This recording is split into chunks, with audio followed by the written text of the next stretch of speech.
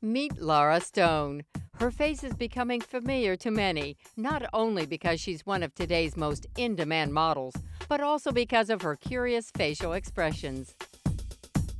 Should I laugh more? Because somebody else told me that as well, actually, 2 days ago. It was like, that was the first question they asked me, like, why don't you ever smile?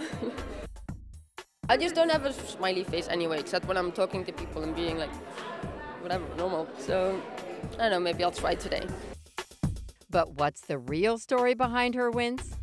My feet are so little, and the shoes are always so big, and then last season I fell over all the time.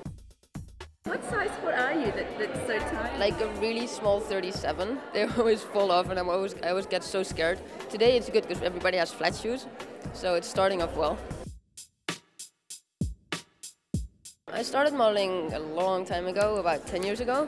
When I was 13, I was on holiday in Paris, and we were with my whole family in the metro, and this woman came up to me and asked me if I wanted to be a model. And I just started laughing at her pretty much because it didn't really make any sense.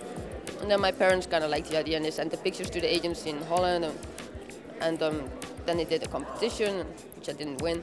And then I started working in Holland on the weekends until I was 16. And then I got thrown out of high school, and then my mom sent me away to Paris. I want to backtrack to where you got kicked out of high school. Oh. What was that for? For being very naughty. I'm really bad with authorities. And when people tell me what to do, I want to do the opposite, so that's exactly what I did for the longest time, and they were kind of over it after a while, so they just decided to throw me out.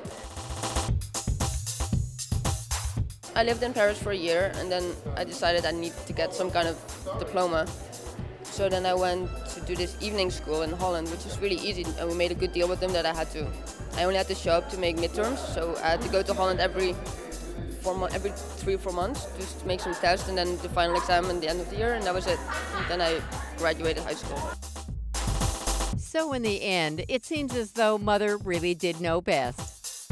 She was like, well, you want to do everything yourself anyway, and so fine, go for it, go away.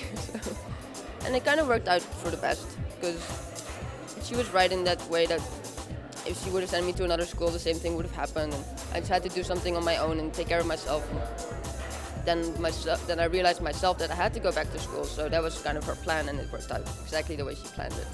The Calvin Klein campaign star knows she won't model forever. She plans to take her career to new altitudes. I'm not sure yet. I wanted to be a pilot for a really long time because I'm extremely afraid of flying, and I have major panic attacks and everything, so then I figured I'll do it myself.